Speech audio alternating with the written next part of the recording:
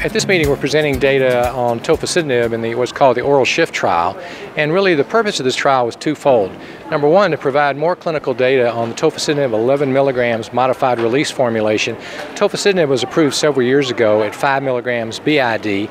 11 milligram modified release formulation is a once-a-day formulation. So there are very few patients who are actually on the 11 milligram formulation post-approval, but this provides a much larger number of patients that we can study.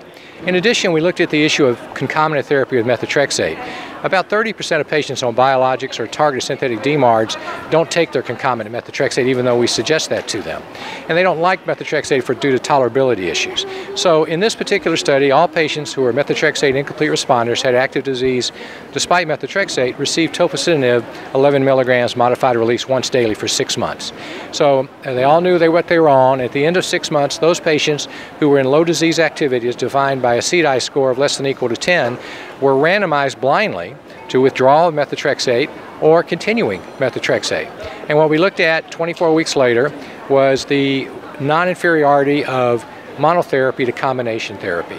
And what was demonstrated that monotherapy was non-inferior to combination therapy with methotrexate plus tofacitinib, which gives us some comfort that in our patients who don't want to take methotrexate or having problems could do as well as those patients who continue on combination therapy.